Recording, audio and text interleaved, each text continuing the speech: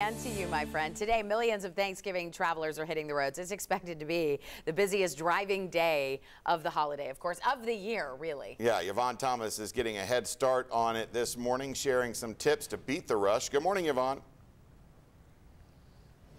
Hey, Abby Russell, good morning, and that's absolutely right. We are live at TDOT this morning, and so far so good. As you just heard from Ed, everything is looking pretty good. Even though it is a wet and rainy start, everything is flowing pretty smoothly on our highways and our interstates. Now, one thing you should remember when you're getting out on the roads and you're getting ready to travel, you definitely want to have your winter weather emergency kit, maybe a blanket, a couple of snacks, but you also want to pack your patience because you're going to have a lot of people traveling with you today. Now, this evening, you'll see a different story when it comes to traffic. That's when we'll see actually some peak traffic times. Now, AAA is predicting that drivers could see major delays in big metropolitan areas like Atlanta or Nashville, and traffic may even start to stall as early as 4 p.m. when commuters mix in with people who are getting off from work and travelers as well. So this morning, you may want to double check your cars.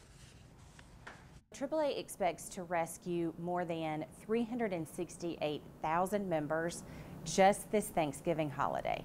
The vast majority of those calls for help will be dead batteries, flat tires, and lockouts.